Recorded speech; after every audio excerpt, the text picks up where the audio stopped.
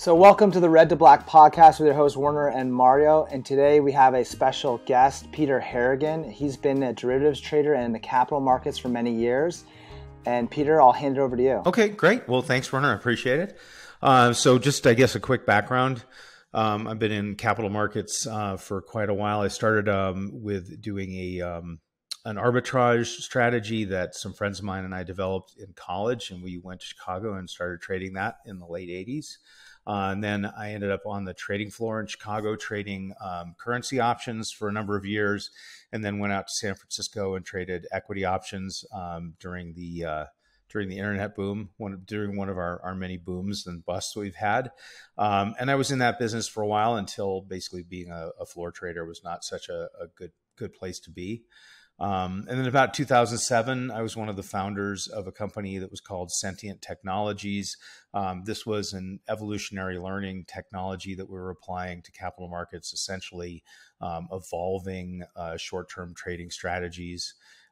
So I came in with, I like to say I was the fourth most important out of four founders, coming in with mostly capital markets knowledge. So I gave that system information on inputs, and then also information on ideas on exactly how we should structure the fitness function of the evolution. Was there for about 6 years. I had an okay exit for once, which was nice. And then after that, I started getting interested in what was going on in the crypto space and started going to some of the early Ethereum meetups. So that was, the stuff down in Silicon Valley in 2014 and 15. As a result of doing that, I got involved in the Ethereum ICO, but not nearly as big as I should have. But that was helpful. And then also ran into the person who's now my partner on the business that we're building right now. And so I've been kind of the last few years, it's been some investing in the crypto space, and then also working on building a new product, which is a decentralized derivatives exchange that is extremely easy for people to use, and which hopefully we'll be launching in a few months. Wow, Peter, that's fascinating. It sounds like your whole trajectory has been one of this high energy. You've been on the floor of the Chicago Stock Exchange, then out to San Francisco. And for most people, I've been researching this. There's not many stock traders left. It's all digitized right now. So that was a pretty cool experience. And then you jumped into technology and kind of caught that wave up. And now you're really jumping into what's the next frontier, which is Bitcoin. And it seems like you really are on the edge sort of the pulse in these different areas. So that's pretty cool. Yeah, I've occasionally been on the edge and occasionally been just a little bit shy of the edge, but it's worked out in general. Yeah. Oh, that's awesome. So yeah, let's get started. We have 3 questions we're going to go over today. The first one is a question my co-host came up with, which is, will AI eliminate private transactions? And what we mean by that is, will AI sort of track everything you're doing and potentially control it? What are your thoughts on that? Yeah, well, I mean, I think I can definitely say from having been at an AI company that there's a lot of kind of hype around AI, and people think it can do more than it can do. But one thing that it is very good at is recognizing patterns, right? So going through all that data and finding patterns in people's spendings and people's activity is definitely kind of the sweet spot for a lot of the AI that exists, right? I mean, I can really only speak to the area I was involved in, which was an evolutionary learning technology. And I was not one of the AI people. I was just as involved in it and helping craft where we were going with it. So my knowledge is obviously limited to that particular area, but I can definitely say that the ability to find these kinds of patterns in a lot of data is fairly strong. I think the real question is who's using it, right? So, these big centralized entities that are collecting all this information on you, right? And I was, you look at the Googles and the Facebooks and then all the financial institutions. So to me, it's less a question of whether the AI has the capability of breaking through your privacy, as who is collecting it, and what, when you have these big central entities, it is kind of scary that they have that that they have that and that they are tracking you, right? I mean, we know that they're watching what we do. I think everybody's had the experience, right, where you're in a room and you're talking about something, some topic or Yeah. whatever, and you pick your phone up, and all of a sudden there's an ad for the thing that you were talking about, I know, it's wild. right? And then they say, oh, your speaker's off, but they have the ability with these things to like wake up. You should be able to go, hey, I want to start talking to you now, and it's like, well, how does that work if the microphone's really off? And of course, we know these things aren't off. So there's a lot that's tracking us all the time. And then, they can get a lot of information from what they found. I think one quick example I can think of, when I was at Sentient, we were evolving these little trading patterns, and we had just purchased a new data set. And it was very early in the company's history, and we were not as well capitalized at that point. And so we bought a less expensive data set. And what we found is very, very quickly, the little evolutionary learning, the little evolutionary bots, I guess you could call them, had evolved to find this really, really profitable strategy. And what we discovered was that, in fact, what they found was flaws in the data set. So there's this massive data set with, millions and millions of points of data, and they had found the data that was wrong really, really quickly, because it created what was a sort of an illusory profit opportunity. And then we were able to sort that out and figure it out. But we found those little tiny bits of data that were wrong insanely quickly, just because the technology was evolving to use them.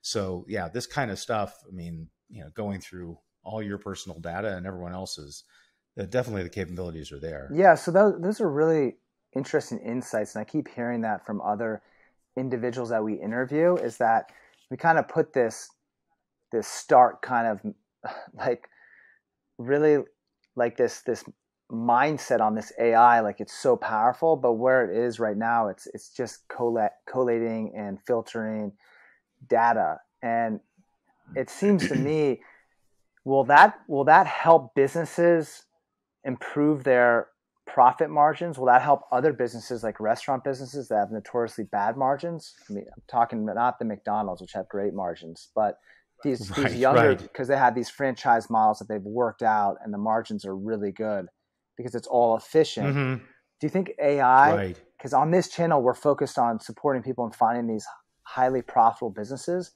Do you think AI, because it can gather this data and sort the data, do you think it can make some of these really low margin businesses better margin businesses in the future? I think it could for a really large really large organization, right? Someone who can really leverage that that advantage. It's hard to see where, with a smaller business, right, like a restaurant, how they're going to get that information. I mean, I guess if it's information that other people aren't looking for, right? If they've got a specific informational need that would help them, but it's not something that's going to help, another larger organization, then I think possibly. But I think, the real, what I would really think you're going to see more of is just, more of these sort of centralized entities that, they get that information and they're going to use it, to their advantage. Maybe I would, I don't know. It's also, you think about like some of these restaurant groups that are more capitalized, they're going to be able to do that. It's an interesting question. And I wish I knew more about, that particular business to be able to give you a more coherent answer. What's interesting though, is you kind of touched on something. It's like AI requires a certain amount of computing power. So there's a business model behind AI. So you really just talked about it. It's like, will the smaller guys really have access to this data? Who knows? Probably not. It's probably going to be the bigger guys, the centralized guys that are going to use it against, as you're seeing right now, in these shutdowns, the smaller businesses. I mean, I'm in LA and you go through Beverly Hills I'm talking about some of the best real estate in the world. And there's vacant building on Rodeo Drive. I saw a few vacant. That would never have happened. Oh, sure. So in this shutdown, a lot of these small businesses were wiped away, but then the Amazons and the bigger businesses were allowed to operate. So you have these, like what you're saying is where we're kind of going is the individuals that have access to the AI, I never thought about that, will be the ones who are going to be able to collate the data, filter the data, and then see the inefficiencies and probably use that against these smaller businesses. They're going to say, hey, there's a gap with this business here. Let's hit them here. So that's definitely going to be a challenge. I kind of wonder, like, what are the areas that the big guys aren't interested in, right? And you mentioned like the large franchises. Um, and so obviously they have a very different interest in data than someone who has an individual restaurant, right? So you have to think, what's the niche that that small restaurant is filling? I would assume it has to do with more of a personalized service and quality of what you're creating, and then obviously the location in which they exist. So that might be something that you can't do on a mass scale, right? So then a McDonald's or whatever, some of these large people, they don't care, right? That's not something that they can work with, right? I mean, that was one of the things I always talked about with like free trade and international trades. Like, you can't outsource like a haircut, right? So your barber is going to still be open, but large manufacturing, you certainly can outsource. So I guess it depends. There's this big divergence in the kind of business we're talking about, something where it's small and it's personal. But then if it is small and it's about the personal touch, is there something, is there a need for AI in that situation?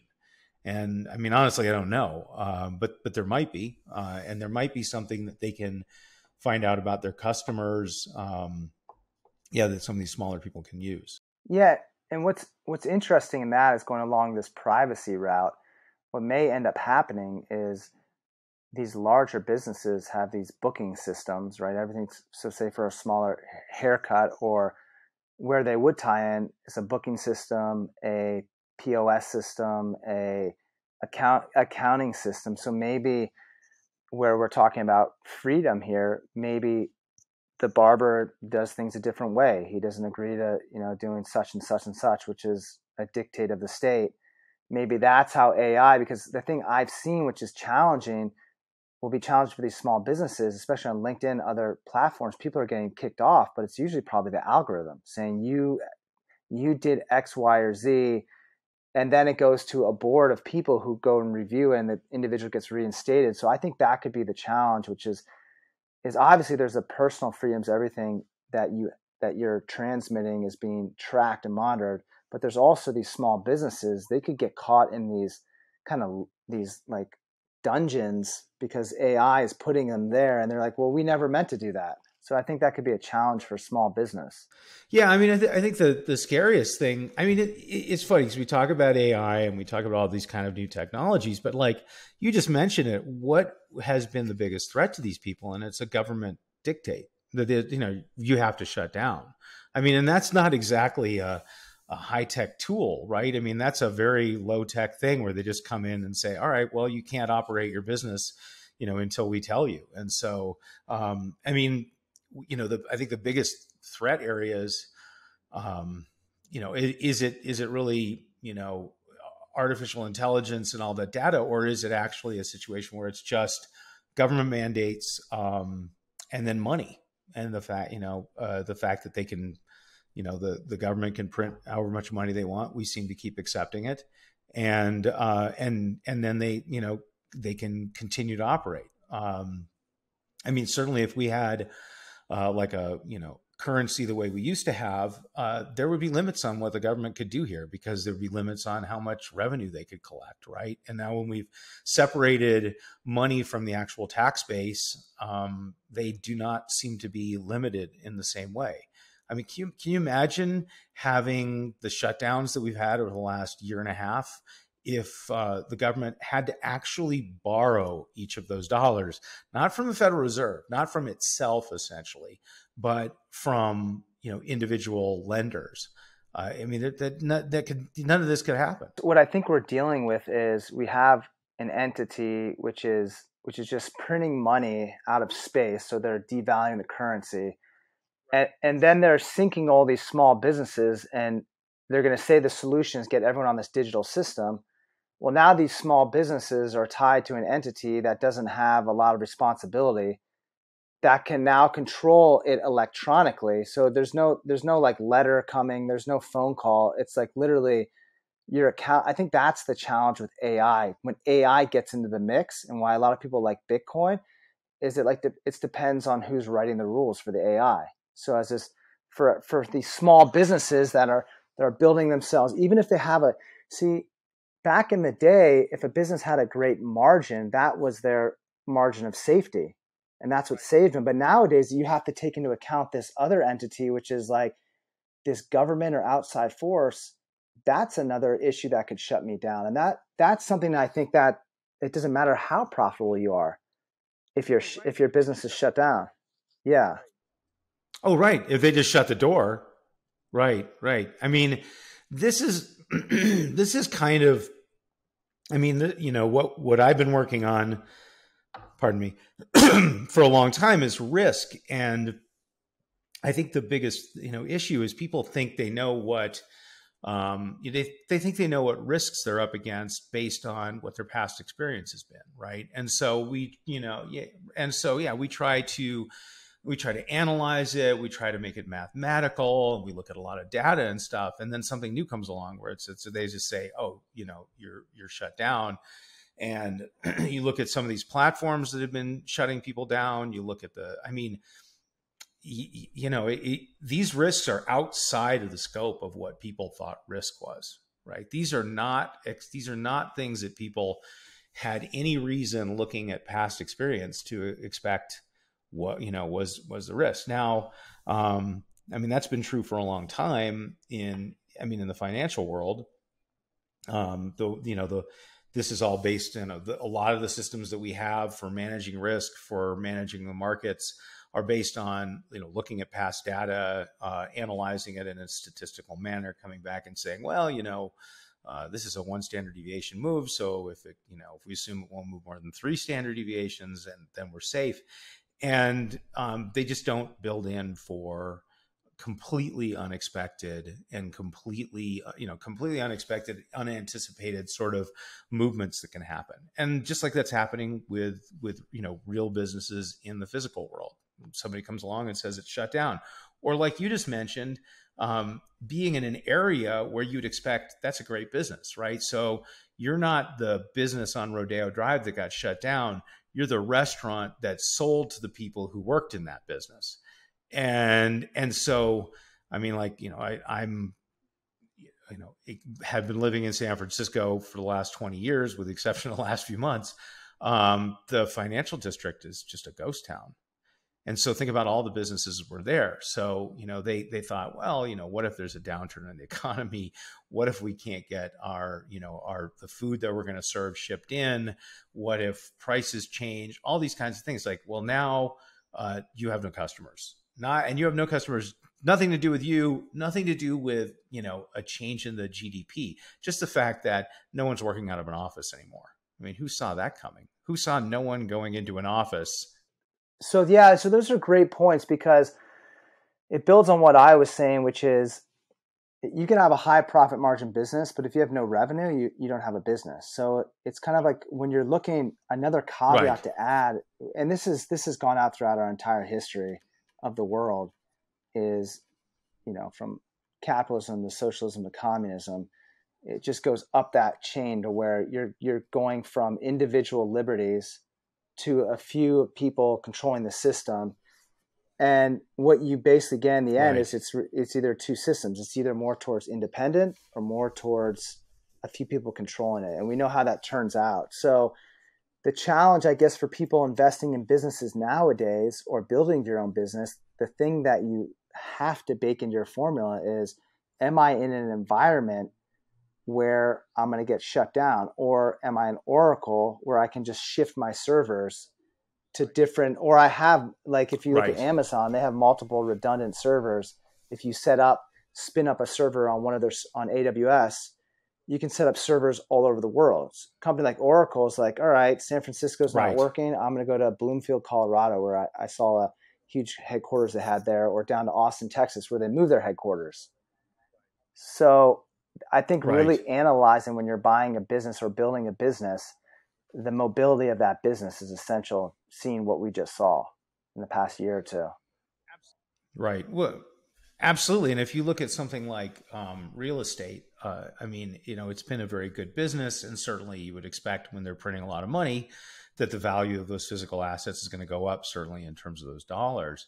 But at the same time, the real estate it's location based, and so whether or not that location will continue to be a profitable one is in the hands of people that aren't you and that aren't the general conditions. And so you look at that and think, well, how much can they tax it? Can they actually come in and confiscate it? I mean, certainly not at this stage, but do we, can we really say that can't happen?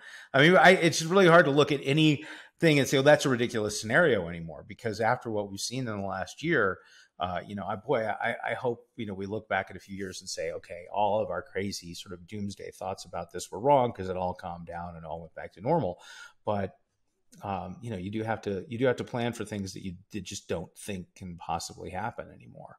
And so you're right. I mean, another way of thinking about it is, do you have a lot of variable versus fixed costs, right? So, certainly a lot of businesses, people are trying to lower their costs, but a lot of times what they aren't really thinking about is how do I make it so that my costs can vary if all, can decrease rapidly if my revenue decreases rapidly. Right. And so, obviously, again, you think about real estate, most of those costs are pretty well fixed. I don't know how people are getting through this eviction moratorium, right? I mean, I know there's small people out there who aren't collecting rent, and I don't know how they're getting by it, because I assume they're having to make the payments. Their payments there's no moratorium on those. Yeah, I can actually give you a real world example, because we were in Los Angeles.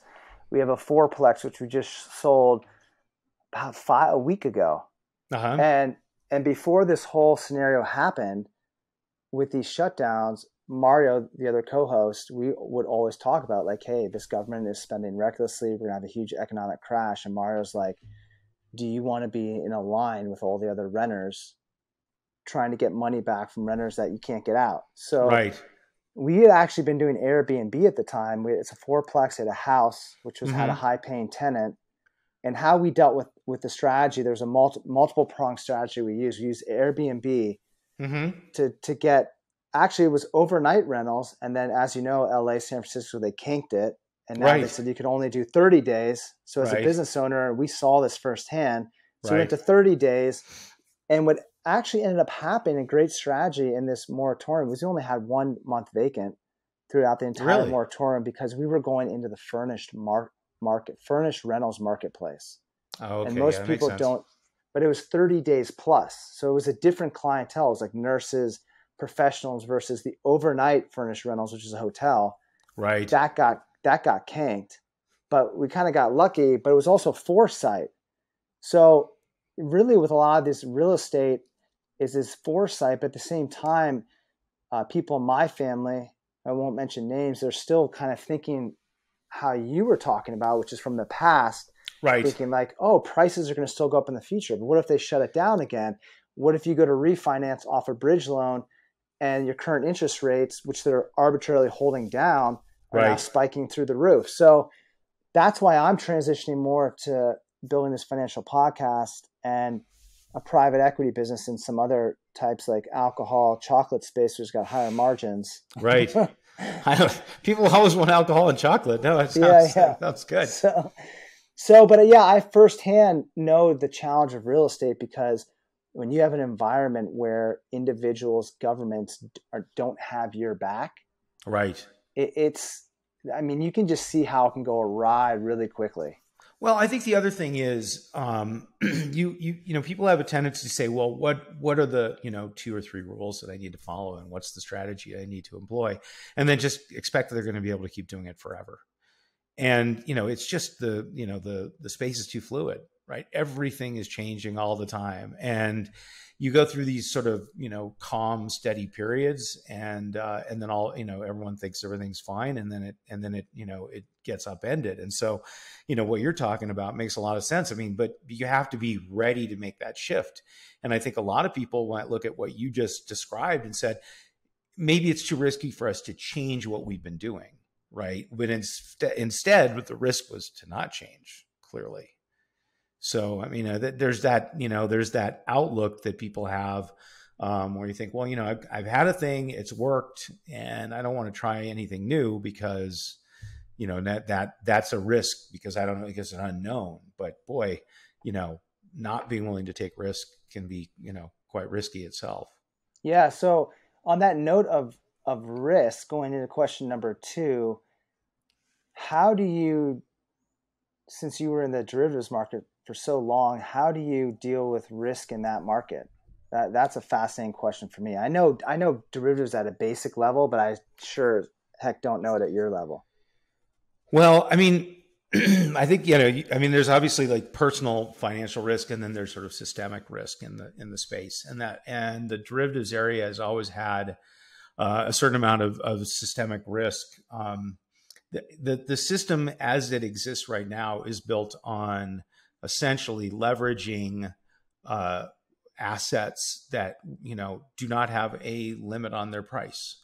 I mean, and this comes up every 10 years or something like that. You get something that's totally unexpected.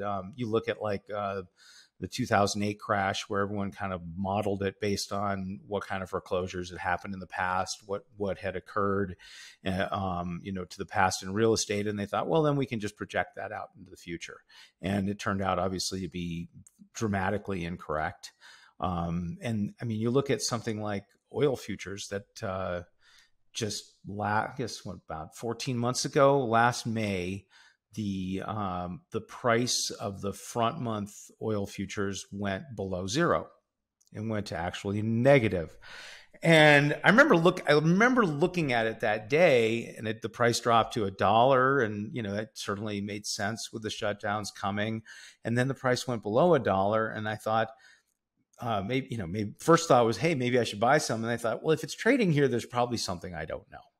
There's probably something going on that I don't know about. And of course, I had never been an oil trader, so I'd never really looked into the details of the contract. But what it turns out was there was no downside bound to the price.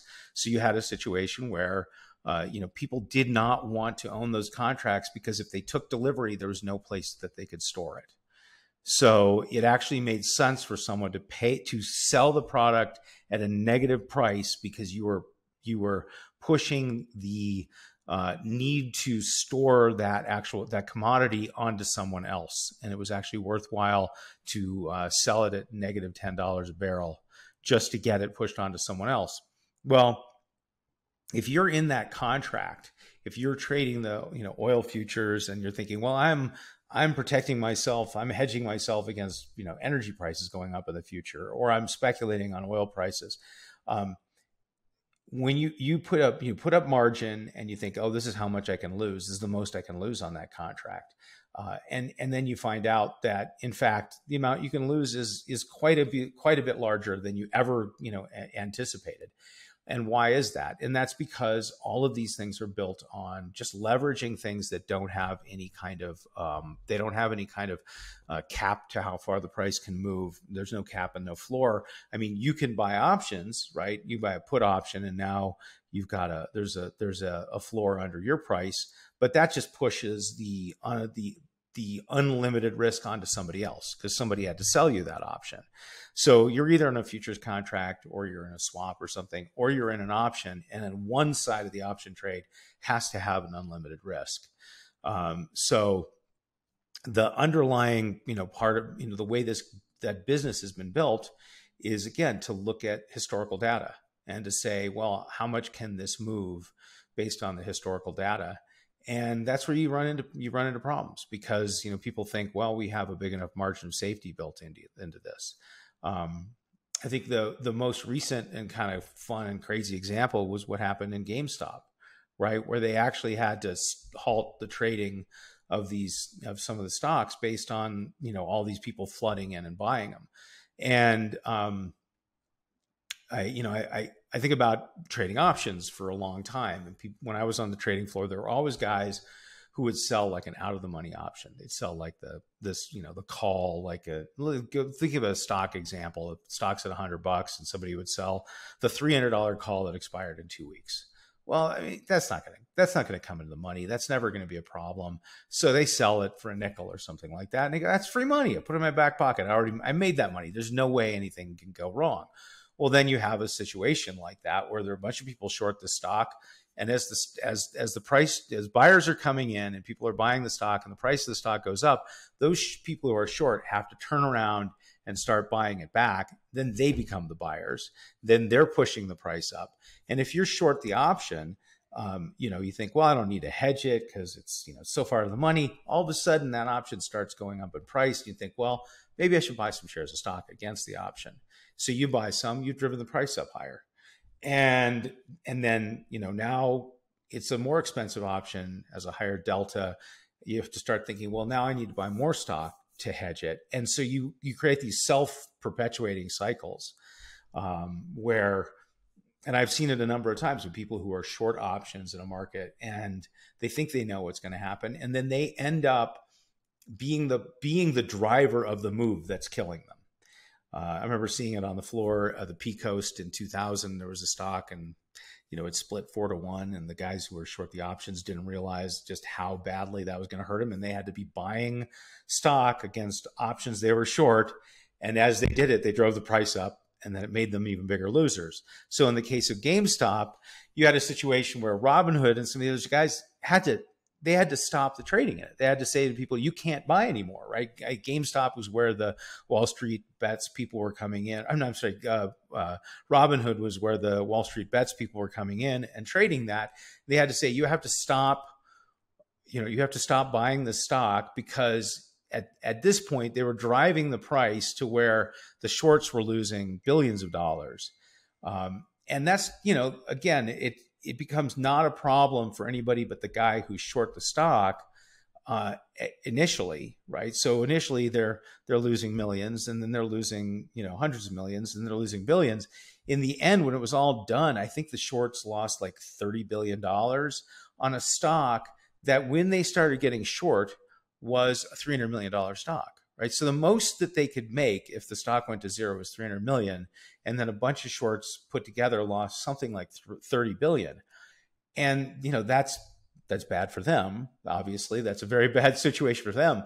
But if you think about how these things work in a nonlinear fashion, especially in the options market, if the price had kept going, it wasn't going to go from a $30 billion loss to a $50 billion loss. There's definitely a possibility where that goes to a $300 billion loss.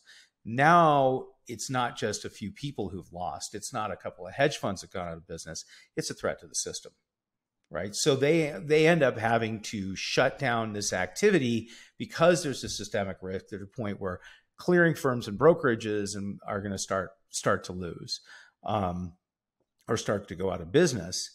And again, this is all based on the fact that people are building models based on past price activity, and always assuming that there's a margin of safety in there.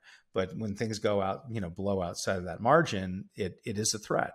And so you definitely have this kind of systemic risk built in.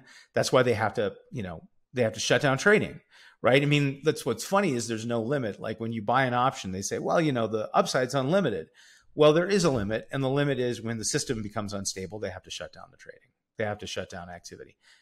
So, what my partner and I have been working on is a system that is a derivative system, but where where actually there are inherent and explicit limits built into every contract. Everything that we do actually has a limit on how far it can go built into it. So there's no possibility of systemic risk from it, right? I mean, someone could lose all their money. Certainly a person could put a trade on and lose money on the trade. But it doesn't, it can't go beyond where the trade is predefined, what those limits are at the beginning. So, and that's obviously a whole different rabbit hole to go down at some point. But yeah, I mean, you end up with these things that are built this way. I mean, we've just seen it over and over again. I mean, what was it, long-term capital management in the late 90s? So these are brilliant PhDs, like the guy who created the model for valuing options that everyone uses was on their board. They're brilliant guys. And what happens? They had to close the system. They had to close it down and take it over and liquidate it, and pour money in because they were concerned about threats to the entire financial system created by that.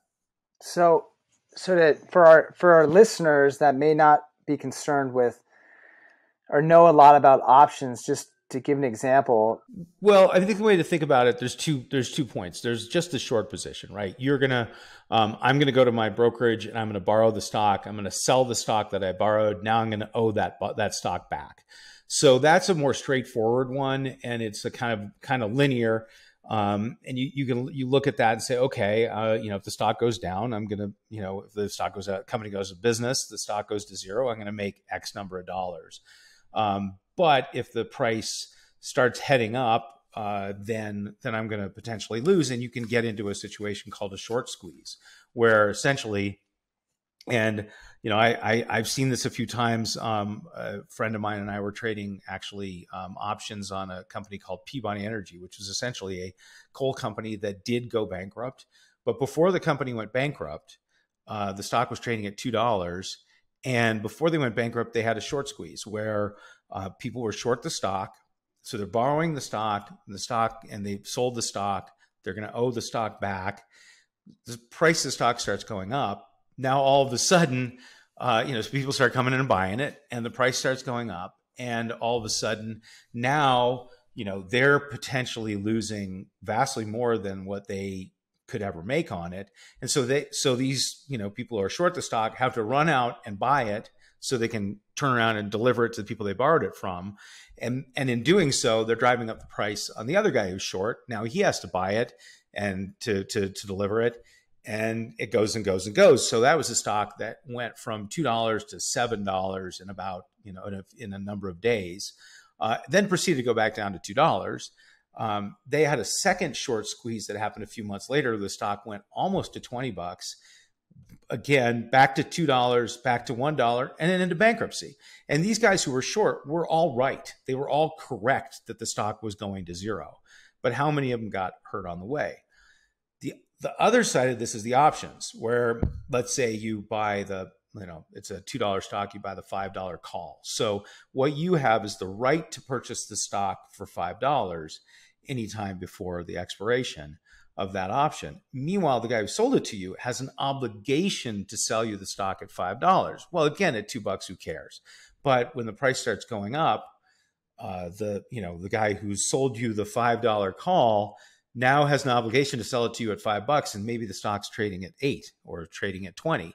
So what really happens on the option side of that is, he may be selling you that $5 call for 10 cents, but he may lose $13 on it. So there's vastly more leverage built into the option side of it. But again, it's because there's no limit. It's not like, oh, we're betting whether the stock will be above or below $5, in which case, we bet $5, you could lose $5. But instead, what is happening is he's agreeing to sell it at that price. And as a result, there's no limit on how much you can lose.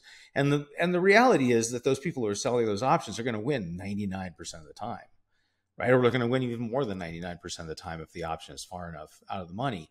But it's what happens in the 1 out of 100, 1 out of 1,000 case where it becomes a problem. Interesting. So basically, in terms of options, the thing that seems to take it out of whack is human behavior. And that's what we were talking about, is how do you manage risk? Well, the way you manage risk is not getting caught in the euphoria of human behavior. Because if you get caught in that delta, like where we are now in the market, where people are paying 1,000 times earnings for Tesla or 290 for Netflix.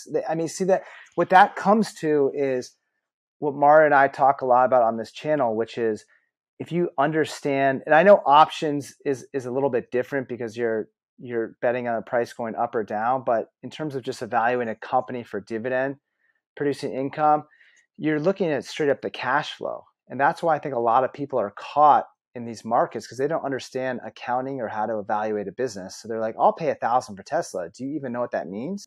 Yeah, they think I'll pay 1,000 times earnings for Tesla because I want to sell it at 2,000 times earnings to someone else. To the next fool up. So that's where we are in terms of managing risk. Is most people don't even know what risk is. That's Right, what the whole right. point is, and that's how they get caught in these option trades, that they get euphoric. They base their risk on the past, and they don't realize that that's not a smart way to base their risk.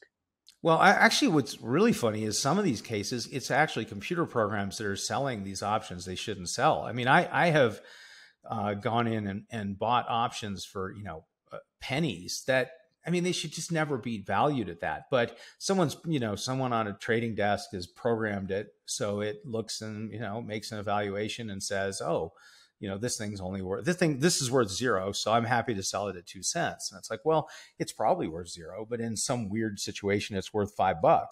So you actually, in many cases, have automated systems that are making the bad trades. Now, you hope that those guys have, well, actually, maybe you don't care, but you hope that they are all putting it into a model that's analyzing the overall risk of the portfolio, and they've got trades against those trades, which generally they probably do. But I think you're right. I think a lot of people don't analyze risk. I think it's a human tendency to think, how much can I make, not how much can I lose. I mean, yeah, and I think I think sometimes people are actually too conservative. I mean, when you look at you're talking about the stock market, talking about these crazy multiples, but it's denominated in dollars. And they're making more dollars every day. So what's the correct multiple when we don't know how many more of these dollars they're going to print? I never even thought about that. That's an interest. Yeah. Wow. I mean, you talk cash flow, but cash flow, it's dollars. And so what's happening is, you're trying to measure something, but the yardstick is moving up and down in its length. So I think that creates a real problem for any kind of fundamental analysis that you do. I mean, you're probably better off than the guy who doesn't do any analysis. But I mean, I remember having this conversation with someone about the stock market a year ago, and they're like, "How can the stock market be going up when they've shut down the economy?" I'm like, well, first of all, what are the companies in the stock market? And it's the Amazons, and it's the McDonald's, and it's the Facebooks. It's those guys, and those guys aren't being shut down. But the other side of it is simply that these are all denominated in dollars, and they're making more dollars every day. And I don't think we're coming out of this cycle where they're going to spend and they're going to print to spend. I mean, more money that's being spent out of Washington is printed than taxed. And given the, legislation that's working its way through right now, it seems like that trend is going to continue. And then you have to look at how much the overall debt is, what's the service on that debt, and is there an out clause on that? Do you grow your way out of that at any point? And I'm not really sure whether you do or not. I mean, that boat might have sailed, in which case you're looking at the numerator on all of these investments, again, is going to be something that there's going to be more and more of. There's going to be more and more dollars. And so, I don't know what the right valuation is. Points to one thing. When the government gets involved, or comes and gets involved, it messes it up. So from a standpoint of shutting things down, you're not going to be able to make revenue. And then on the flip side, when they're pumping too much money into the system, you're right. With inflation and your purchasing value of your dollar, you're like, well, I'm making this dividend that's 2% or 3%, but I can't spend it on anything because it's so low. So it's like the yardstick keeps moving. So you're in this quandary. For us, Mario and myself, as a value investor, we're waiting for this thing to come apart, but we're like, man, they just keep pumping and pumping. So the situation, these things, the situation that we're in is that like we're starting to talk about in this podcast is a better quality investors nowadays is not only investing, he's buying a business or he's starting his own business like you are. So it's having that whole skill set, and then preservation of capital. It's having, like, where in the past, it was just like Warren Buffett, I just like kind of invest and buy. But now it's like the well-rounded investor. It's like, well, there's nothing to buy or invest in, so I'm just going to start my own business.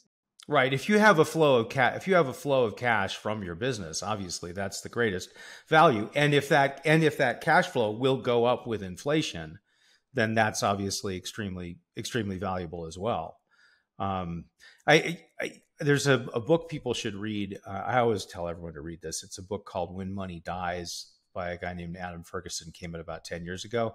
And it's about the German hyperinflation in the 20s and how everyone thought they were getting rich at first because the stock market was going crazy and the prices of things were going up. And everyone was thinking, wow, this is terrific.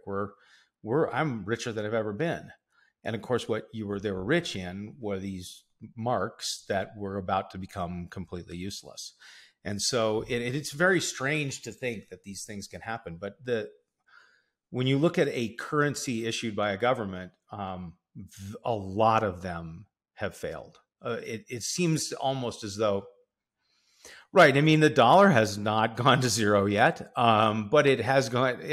Yeah, exactly. Well, a lot of them have. Right. There's a very, very large number of fiat currencies issued by governments that have gone to zero. And you're right. If you have a business that provides cash flow, then hopefully, if that cash flow is, $100,000 today, but maybe someday it's $100 million because the dollar's not worth as much, but at least you've got, some bit of a partial hedge built in there. So, yeah. So, I mean, that's the challenge we're dealing with today. So coming to the last question, which is, how do you create freedom in this unfree world?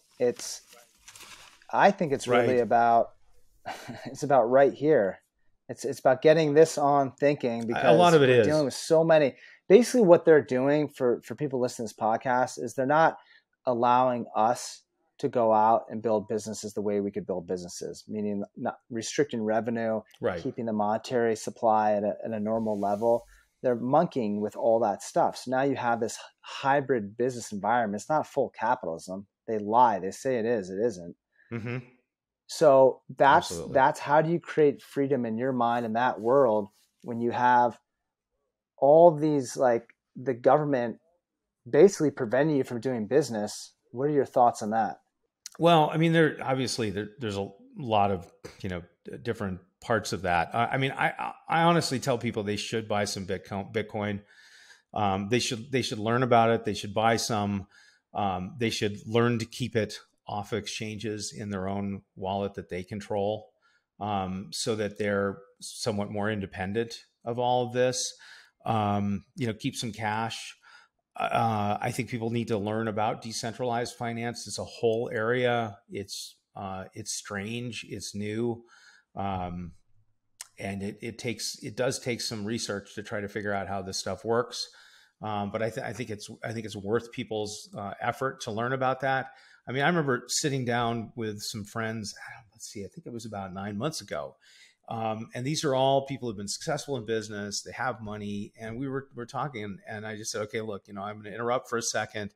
I'm going to just say this, and then you can go back to what you're doing. But I said, it is irresponsible for any of you not to own some Bitcoin. If you're sitting here and you're, I mean, now I'm at a different stage in life than you are, but I, a lot of friends who are either retiring or going to retire in a little while. And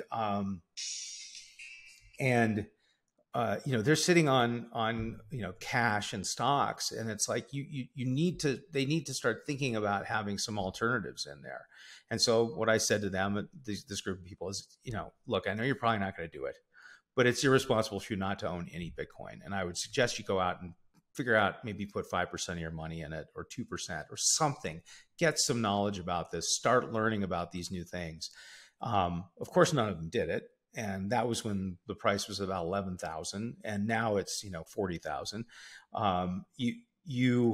Then when the price drops from 60 to 30, everyone says, "Oh my God, it's too risky." And it's like, look, yes, this is something that's risky, but the volatility is on the surface. You can look at it, and if you put, if you got $1 million and you put $10,000 in Bitcoin, you might lose $10,000.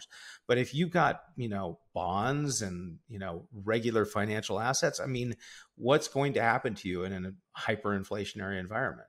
So I think people need to start looking at these alternatives and start looking at things like Bitcoin, and learning about, different types of finance than what they're used to. I think the other thing I really suggest is stay healthy. Again, you're at a different phase in life than I am, but there's a point where, I mean, the wheels start to come off if you don't do anything about it. And I mean, when all this stuff started happening with COVID, one of the first things that I remember learning was having too high a blood sugar, maybe type 2 diabetes. That was very dangerous. Having very low vitamin D levels, that's very dangerous, right? So, I just started slamming vitamin D and trying to make sure I wasn't eating too many carbs.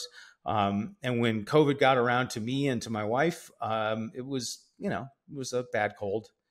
But I would rather do that than be dependent on a health system where people are on, tons and tons of drugs and all this stuff, all these pharmaceuticals all the time, where you're now, you're dependent on, keeping the job that keeps you the health insurance, that keeps you the drugs that keep you healthy, rather than making yourself healthy. Because if you're healthy and, like you said, you've got an open mind and you're using your brain, and you put some money in some things that will be they'll be safe in a in a downturn, or at least will be diversified, you're going to be able to think more clearly. And I mean, it's hard to think clearly when you're exhausted and on pharmaceuticals all the time. Yeah, I mean, I completely agree with you, because I was building this site beforehand called Eating with Ellis, and it was all focused on sourcing your food locally. And I know a Oh, lot of wow. local farmers here in Los Angeles Mm-hmm. who are all from like Fresno, Bakersfield, because they bring all the food down to LA. Right. And ever since I started eating organic food, really focused on organic food, probably in 2000 and I would say 12 is when I Mm-hmm. started doing it. I started in the Valley in Sherman Oaks area. There's a farmer's market I go to on Sunday. It just Uh-huh. revolutionized my mind, my life, and I stopped drinking coffee. That was a huge one. I don't know if you drink Wow. coffee still, but No, I haven't gotten off of that I, one. I, I, I, I stopped coffee because it was just too much. It was too much of this, Right. and that Right. was a huge. And then I stopped drinking a lot, so I only do about 2 drinks a month. Oh, And wow. with Okay. all those different things in place, it just like, because if you have all this money, like you said, but your health isn't there and you're dependent on these pharmaceuticals, which have so many side effects, and you can get everything you need from nature. It's just Yeah. such a powerful force. It's like, yeah, so I think what you're saying is right. Instead of going out here to grab something for freedom, that's a mirage. Look within yourself and what's around you, like your mindset, eating healthier, exercising, and then obviously thinking about the financial system in this decentralized manner. I'm going to start checking that out, the Yeah. decentralized financial systems. That's pretty fascinating. Well, I would, having been in trading and then also in tech, I've also talked to a lot of people who were at startups and things, and who made a lot of money, and either made a lot of money or made and lost a lot of money in like technology stocks. And one of the things that I noticed was, like, a trader will, like, if you have a stock that goes from $1 to $100, the trader, he's probably not going to own it at $1. He's going to buy it somewhere along the way up, and he's probably going to sell it somewhere on the way up or on the way down from 100. He's going to miss the top. He's going to miss the bottom. The tech guy, a lot of times, will know about it earlier because he knows the technology. He buys it at $1. And if he believes in it, he'll ride it all the way up to 100. Unfortunately, he'll also, because he believes in it, often ride it from 100 down to 1 again, if that turns out to be their trajectory. And one of the pieces of advice I gave to a friend was sell some. And the reason I said sell some was, if you've got an investment and you're wondering where you should get out, and you sell a little bit of it, what happens is your brain turns back on. And it just goes back to what you were saying, right? It's this thing where you need to do things that will keep your brain running. Because a lot of times we get paralyzed by fear. You get the, what is it? The, analysis paralysis, where you start just trying to think it through too much. You just get too worried. You take your risk down a little bit. You do a few things that, help you feel a little bit more comfortable. And then your brain turns back on, because that's ultimately what you're going to have. You're going to have be able to do your own thinking, and, and be able to make your own decisions. And you can't do that if you're panicked.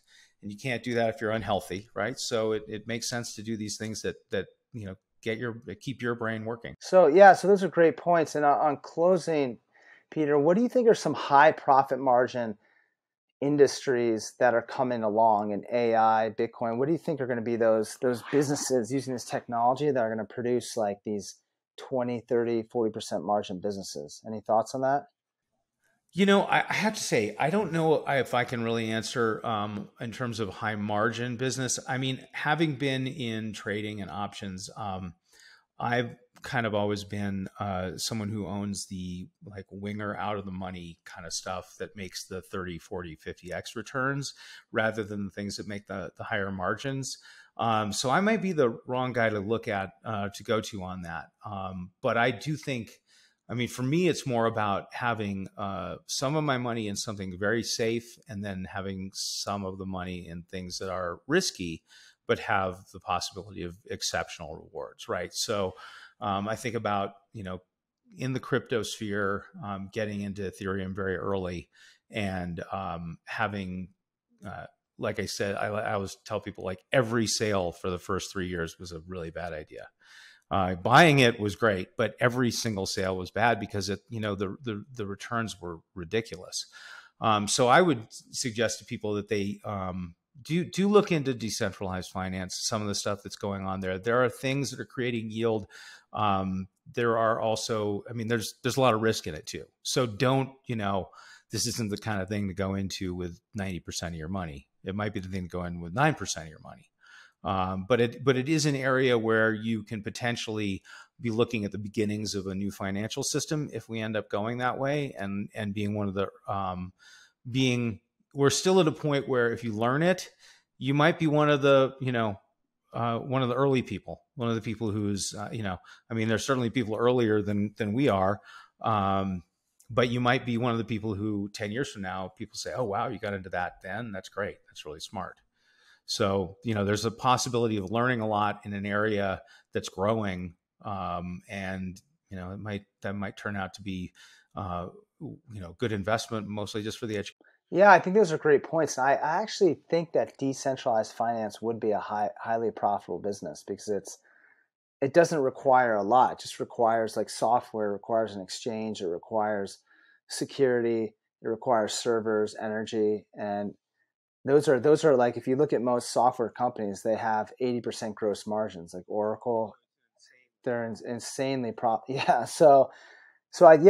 thank you for sharing with us and our listeners this decentralized finance, because I never really honed into that before. When you kind of said it, I was like, I kind of understood that we were going decentralized, but I didn't realize there was a realm called decentralized finance. So that's fascinating. Thank you for that share. Of course, of course. Yeah, and thank you for your time. I wish Mario could have been on the call with us, but yeah, I look forward to talking to him at some point in the future. Yeah. Yeah, let's do this again. I really appreciate your time.